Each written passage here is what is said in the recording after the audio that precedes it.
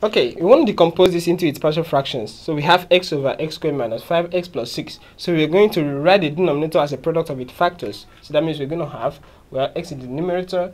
So you're going to factorize this denominator. When you factorize it, you're going to have x minus 3 and then x minus 2.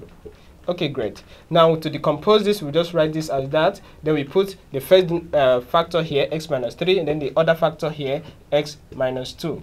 Okay, all right, that's very nice. Now you notice that this is linear, so that numerators are going to be constants. So you write them down using alphabetical order, A, B, right? So you want to figure out what the numerators are.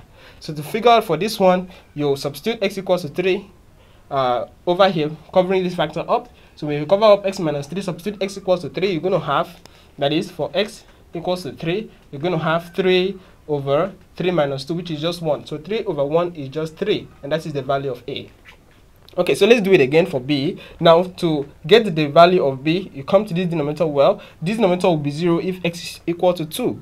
So you come over, you cover up that factor x minus 2, substitute x is equal to 2 into the other terms, right? So that will be 2 divided by, well, 2 minus 3 is negative 1.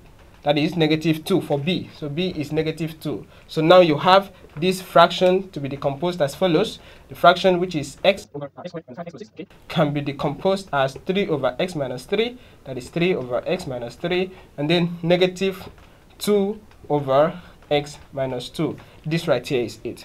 Okay, thanks for watching. Please share this video with your friends.